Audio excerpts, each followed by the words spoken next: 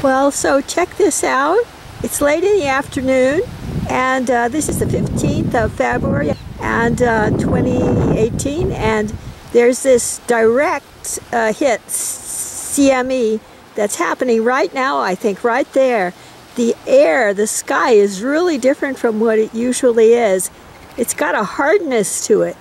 And it's not like when there's like a hole in the atmosphere, you know, and radiation rains down. It's not like that at all. Instead, there's a different kind of light coming in, a different kind of frequency of light coming in that feels healing to me right now. And there it is. This is the documentation of this direct hit of the CME. There's a geostorm on right now.